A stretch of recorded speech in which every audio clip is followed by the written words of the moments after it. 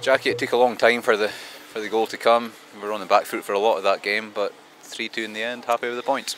Happy with the 3 points. I thought the performance wasn't at its best, especially first half. But you know, give credit to St Mirren. I thought they were better than us and a lot more energy and not so much desire, but they were well organised. And if anything, I knew they wouldn't obviously sustain it for the full 90. There'd be a time in the match where the game would get stretched. We need to use the ball.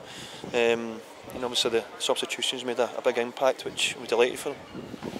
We'll come to the substitutions in a minute probably in terms of talking through the goals, but at half time were you tempted at that point to change in personnel, or was it just a slight reshape and think, well, there's still plenty of time to go, we might get back into it? Yeah, I'd always kind of planned to give young Ryan 60 minutes. You know, I'd said to Stuart and Dowser before the match, that was my kind of thoughts, because I knew the game would be, you know, a bit stop and start at times, and they'd be battling. So it was good to get the man 60 minutes and Stuart coming on, Dowser coming on. And I thought Brian Graham as well when he came on led the line well for us, won his headers, and delighted for him to get a goal. In the first half there was so much high quick pressing being done by St Mirren that players couldn't really even turn, let alone have time to pick out a pass. Yeah.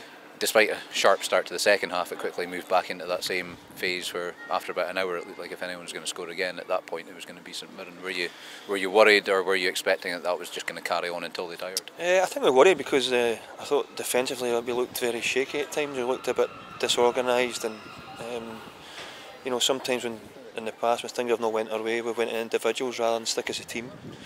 You know, and I thought it was the right moment to make the change.